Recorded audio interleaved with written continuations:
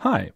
In this video, I would like to talk about the task of detecting personal identifiable information, which is commonly abbreviated as PII in short. Now, the reason why this task is interesting is related to labeling. If you're looking at the logs of a virtual assistant, it might be a good idea to first pre-process the data before you show it to someone else such that they can label. In this sense, identifying personal identifiable information comes down to the named entity recognition task. If, for example, I am dealing with a pizza assistant, then you can imagine that some of the information that might pass by is a person's full name together with their address. And if I'm dealing in the realm of finance or insurance, then I might have bank account numbers, social security numbers, and as you might be able to imagine, this information is relatively private and also relatively sensitive. So there's something to be said that instead of showing this information in our logs, we might be able to have a mask for the name, as well as a mask for the address. If we had these masks appear in our logs, we should still be able to do a whole lot of labeling, but it would be a less risky situation because we're being careful with sharing this personal identifiable information. Now, the goal that I have for this video is to demonstrate that this is a very hard problem. And what I would like to do in this video is explain why it's hard, and I would also like to highlight how these systems tend to break. So what I'm going to do is I am going to have a look at a library. I've chosen to go for the Presidio library made by Microsoft, and I'm going to poke around in it just to get an impression of what we can and cannot expect from a system that is trained to find personal identifiable information. Now, the reason that I'm using this project as an example is partially because this project came up first in my Google search results, but also because in general I think it's a likable project. The idea is that we're able to give it text, and that Presidio is able to identify entities inside of that text that might be sensitive, and it's then able to mask these appropriately. One of the things that I like most about the project is that the README on GitHub does come with a warning. It clearly states that Presidio can help identify sensitive data in unstructured text, but because this project is trained using machine learning models, there is no guarantee that all information will be found. And in general, I think it's really good to have a README file that highlights weaknesses of a machine learning approach. Another thing that's really great about the project is that it has an online live demo that we can play with. And the demo is shown here. What we're able to do is give some input to the app, and then Presidio will mask the text appropriately. For example, we can see here it says, "Hello, my name is David Johnson," and this is masked by this person tag. We're able to select different kinds of personal identifiable information from the sidebar here, which means that we can also turn on and off some of these things we may or may not want to anonymize. For example, I could look for a phone number, which is something that we are detecting over here, which is being masked. And the moment that I turn this off, we can confirm that it's no longer being masked. If you're interested in learning more about the different entities that are supported, you can go to this supported entities section in the documentation where you can learn more. One thing that's nice about the library is that it does an effort to recognize different standards in different countries. For example, if you live in the United Kingdom, then you might have a NHS number, which is referring to the National Health Service. The way that this is detected is by a regex together with some machine learning that detects context, but this field type is different from its Australian variant. In Australia, they don't have the NHS, but instead they have a Medicare number, and it's good to see that the library supports different kinds of entities that you could go ahead and detect. So there's a lot of intents that are supported. We also see that there are IP addresses as well as nationality, religion, and political groups. But we should acknowledge at this point that it seems like English is the only language that's actually supported. Now that we know what sort of behavior we might be able to expect from this system, let's poke around and see if we can find some of the areas where it may start falling short. So let's poke around by putting in some text here. Let's suppose that I'm saying, hello, my social security number is, and then I'll give it a random security number that I've been able to generate on the internet. So far so good. It seems that it's able to detect a United States social security number, but you kind of see a concern here as well. If we have a look at the finding tabs over here, it seems like it's able to detect more than just one thing. This pattern over here could be a social security number, but it might also be a phone number, and it's hard to say up front. In hindsight, we could say, well, because the words social security number is being used here, we might be able to write some extra logic. But I hope already this one example demonstrates that rule-based systems have their weaknesses in this regard. And let's see what happens if I actually remove the dashes. In this case, it seems to be more likely that we're dealing with a phone number than with a social security number. But even more likely, we seem to be dealing with a Australian ACN number, which stands for Australian Company Number. Now, we could turn that off if we know for certain that we're only dealing with instances in the United States, so that helps. But this is a weakness of many pattern recognition tools when it comes to detecting entities. Very often, a single pattern might be able to fit multiple entities. I could try to repeat myself by adding a couple of spaces in between. And here we can see it's able to detect social security number again, but it really depends on where the space is, which is a little bit awkward.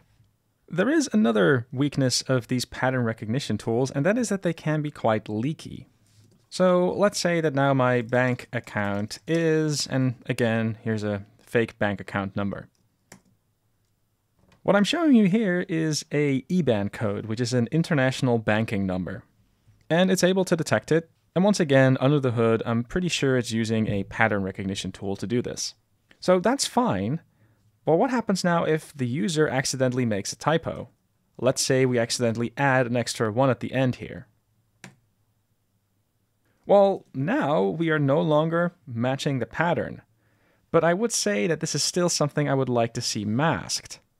A bank account with an extra character in it still has a lot of information that I might not want to share, and this is also a weakness of pattern recognition tools when it comes to detecting personal identifiable information. There is also the fact that language just works in a way that isn't always easy to detect. For example, suppose I were to say, hi, my name is Vincent, and I am a Christian. Christian refers to a religion here, which again would be information that I would like to mask, and Presidio is able to do that. So I would argue that this is good.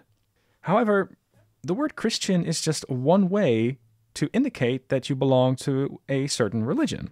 If I were to rephrase this and say, hi, my name is Vincent, and I believe in Jesus, well, in this case, I would argue that I'm still communicating that I am a Christian, but I believe in Jesus is not something that's picked up by the model. And this is unfortunate because this is the way language works. You are able to describe many different things in many different ways. And to assume that we're able to catch all of these separate instances is a bit of a stretch. Another thing that we're seeing here is that it's having a bit of trouble detecting Jesus as an entity. And here I could argue that that's a little bit strange because this is a fairly common name, especially in Latin America. And that brings me to the topic of name lists. What I could do is I can take a list of names and put them here as input text to see if we can maybe find names that are easier and or harder to detect. The name list that you see here is from the equity evaluation corpus. And what I'm trying to do is I'm trying to poke away at the model to see if there are names that it's having a bit of trouble detecting. And there's quite a few instances where it's failing. One type of failure is that it's just not able to detect the name at all. So, hello, my name is Adam. Adam is not detected, and we can spot that here. Same with Justin and same with Andrew. However, we also see that sometimes a person's name is mistaken for a location. That is something that we see happen here. I want to stress that this is indeed a difficult problem because there are city names that could also be persons' names. In fact, the topic of detecting names is so hard that in this series of videos you'll be able to find a separate video on just the topic. But there's something about names in general that we should focus in on here. The performance that we see on this name list isn't perfect, but at least we do see that it's working most of the time.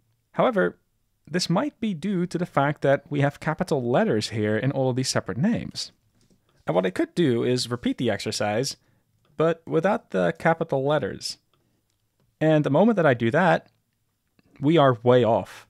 With no capitalization, we only detect the name a couple of times. And that's a big issue if you consider that we're interested in removing personal identifiable information from chat logs, where spelling mistakes are common, and it's also very common that people don't bother writing capital letters.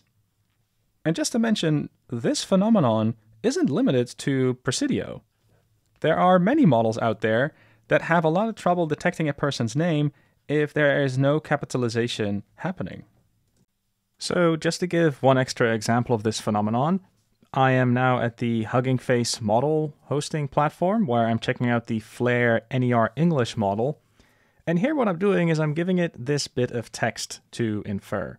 And hopefully it is able to detect the name Vincent as well as this location, Zilst.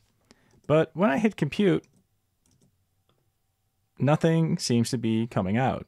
If I were now, however, to change this letter Z into a capital letter, then suddenly it's not only able to detect Zilst as a location, but it's also able to detect Vincent as a person, which it wasn't able to do before. Now, part of what we're seeing here can be explained by having a look at the dataset that Flair has been trained on. Flair has a pretty good F1 score on this dataset, but this dataset in particular is a dataset with reasonably well spelled examples, and that is why examples like this are relatively hard to parse if we don't apply proper spelling, which includes capitalization. Given the weaknesses that we've seen, you might agree with me that we shouldn't put all of our trust in these general entity detection systems. Even if they're using rules or if they're using machine learning, they are bound to fail in certain instances. But maybe there's another way of thinking about the problem that might be very helpful. You see, so far we've mainly been focusing on these general entity detection systems. And maybe it's good to consider that the problem that you are facing with your assistant is probably a bit more specific. It might still be that these general detection systems can offer a good starting point. There might be some overlap between our use case and what these systems can handle for us. But the moment that we recognize that we might need more is also the moment that we can start thinking about what is actually specific about our use case. For example, let's say that I'm interested in making an assistant for the Dutch market. Well, in that case, I probably have a list of cities at my disposal. I can probably also exclude all sorts of entities that aren't relevant to my location. And I might also have a database at my disposal with information about my clients that I can just cross-reference. The main point of this video is to emphasize that these general entity detection systems may fall short. But how they fall short will be very specific to your use case. So that means that it's still an exercise of understanding your own data better. You can still use tools like Presidio, Spacey, and huggingface as a starting point. I might also argue that it might be a good idea. However, the main observation that I do want to part with is that you should always think about what's so specific about your own use case and to also focus in on that.